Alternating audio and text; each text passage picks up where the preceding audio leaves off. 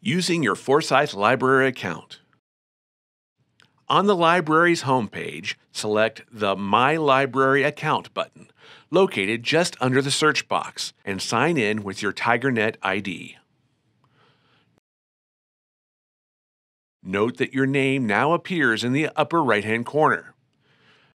View your account details, including materials you have checked out, the due date and a renewal option, items you have placed on hold, any fines or fees, and whether you have messages or blocks on your account. Click Forsyth Library to return to the search page.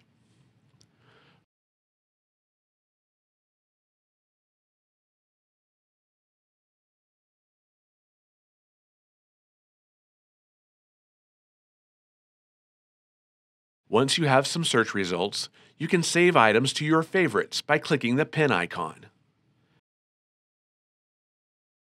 Since you are signed in, they will remain in your favorites until you remove them.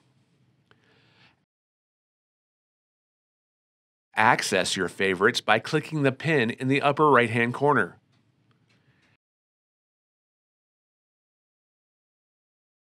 Here you can access the full text or select one or more items in order to add labels, remove selected items, or print or email the item records.